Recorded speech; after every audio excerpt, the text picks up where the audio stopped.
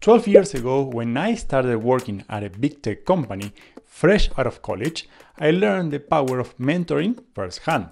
But I also noticed that not every mentoring relationship is outstanding, which left me wondering if there is a formula we can follow. Luckily, I believe that I was able to identify the 3 key ingredients that will create an extraordinary mentoring experience, and that is what I'm going to share with you today. I'm going to state the obvious to get it out of the way. The mentor and mentee need to get along well. They don't need to be best friends, but they both need to enjoy their conversation for this to work. Let's talk about the first ingredient. During the mentoring session, you cannot just talk about random stuff every time.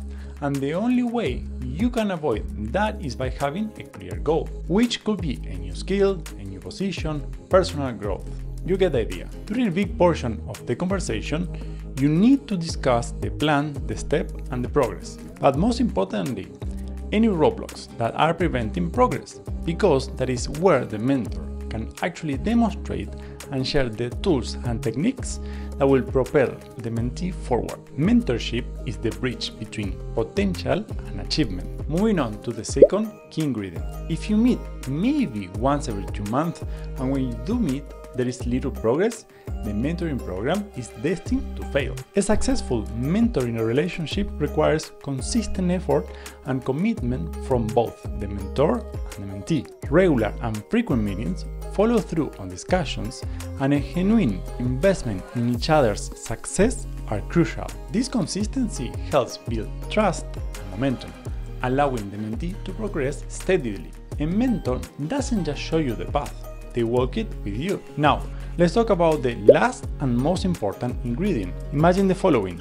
Your company has a mentorship program, but they have assigned a mentor to you that is 10 years younger.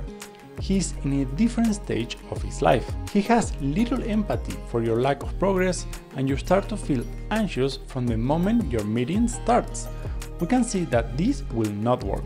For mentoring to be effective, there must be mutual respect and willingness to learn from one another. The mentee should be open to feedback and new perspectives, while the mentor should respect the mentee's individuality and encourage their growth. This creates a positive, supportive environment where learning and development can thrive. But if you want to be a successful mentor, you first need to have your rocks in order. Otherwise, everything I just explained is useless. You should watch this video next. Thanks for watching, see you next video.